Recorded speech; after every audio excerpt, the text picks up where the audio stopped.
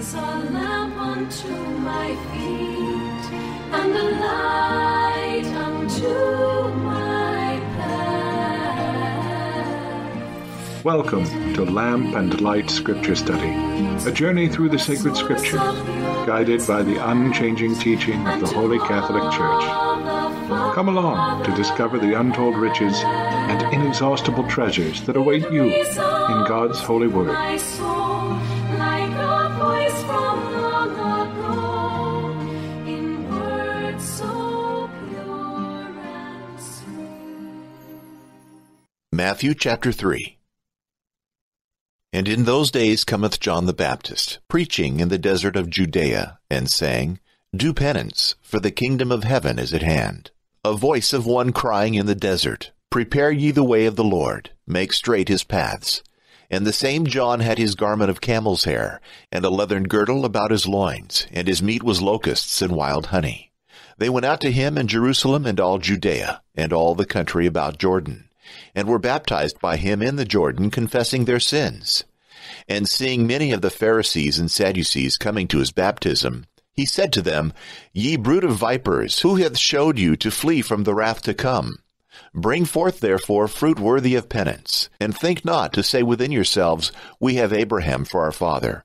For I tell you that God is able of these stones to raise up children to Abraham. For now the axe is laid to the root of the trees. Every tree therefore that doth not yield good fruit shall be cut down and cast into the fire. I indeed baptize you in the water unto penance, but he that shall come after me is mightier than I, whose shoes I am not worthy to bear. He shall baptize you in the Holy Ghost and fire, whose hand is in his hand, and he will thoroughly cleanse his floor and gather his wheat into the barn, but the chaff he will burn with unquenchable fire. Then cometh Jesus from Galilee to the Jordan unto John, to be baptized by him. But John stayed him, saying, I ought to be baptized by thee, and comest thou to me? And Jesus answering said to him, Suffer it to be so now, for so it becometh us to fulfill all justice. Then he suffered him. And Jesus, being baptized, forthwith came out of the water, and lo, the heavens were opened to him. And he saw the Spirit of God descending as a dove, and coming upon him. And behold, a voice from heaven, saying, This is my beloved Son, in whom I am well pleased. In Matthew chapter 3, verse 13, we read, Then cometh Jesus from Galilee to the Jordan unto John, to be baptized by him. This is remarkable, and we're going to ask the question, why was Jesus baptized?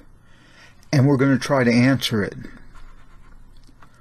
There may be several answers, but the primary reason is stated in the passage. For so it becometh us to fulfill all justice. Jesus is identifying himself with sinful mankind. Isaiah had prophesied that he would be reputed or numbered or counted with the wicked. Here is a king who identifies himself with his subjects. Actually, John's baptism means identification, and I believe identification was the primary purpose for the baptism of the Lord Jesus by St. John the Baptist. And the reason I say this is because of his statement to John, which was, quote, For so it becometh us to fulfill all justice, unquote. Understand that Jesus was holy, harmless, undefiled, and separated from sinners. He was baptized to completely identify himself with humanity. There is a second reason for the baptism of Jesus. At this time, he was set aside for his office of priest. The Holy Spirit came upon him for this priestly ministry. Everything that Jesus did, his every act, was done by the power of the Holy Spirit. Quote, Him who knew no sin, he hath made sin, or made a sin offering for us, that we might be made the justice of God in him. 2 Corinthians chapter 5, verse 21. There was sin on him, but there was no sin in him. My sin was put on him, not in him. That is an important distinction.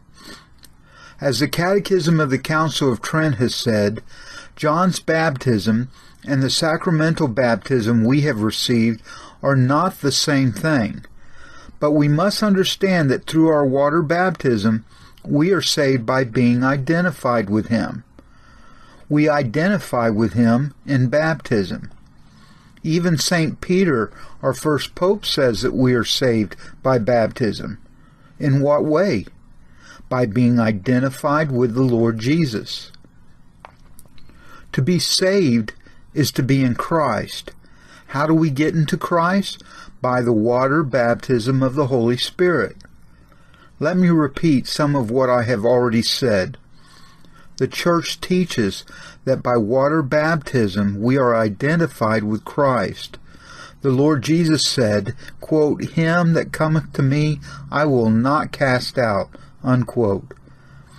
We must recognize that we have to be identified with Christ, and that is accomplished by the Holy Spirit baptizing us by water into Christ, hence into his body, the church.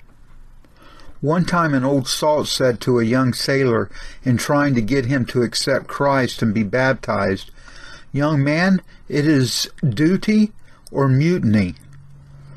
You must come to Christ and be baptized because it is a duty. If you do not, it is a mutiny." Please take the time to read and study and meditate on Romans chapter 6 as well as 1 Corinthians chapter 12 through 13. Now let me read again Matthew chapter 3 verses 16 through 17. "And Jesus being baptized forthwith came out of the water, and lo, the heavens were opened to him. And he saw the Spirit of God descending as a dove, and coming upon him. And behold, a voice from heaven saying, This is my beloved Son, in whom I am well pleased." Here we have a manifestation of the Trinity. As the Lord Jesus is coming out of the water, the Spirit of God descends upon him like a dove, and the Father speaks from heaven. The Father says, "This is my beloved Son, in whom I am well pleased." The Lord Jesus Christ, the King of Kings, is now identified with his people. Next week, Lord willing, we will study the threefold temptation of Jesus. Until next time, may the Lord bless thee and keep thee. The Lord show his face to thee, and have mercy on thee. And may the Lord turn his countenance to thee, and give thee peace. Thy word is a lamp unto my feet, and a light unto my path. You have been listening to Lamp and Light Scripture Study, a journey through the sacred scriptures, guided by the unchanging teaching of the Holy Catholic Church. Tune in again next time to discover even more untold riches and inexhaustible treasures that await you in God's holy word. We look forward to spending time with you again soon, and tell your friends about us too. May God bless you.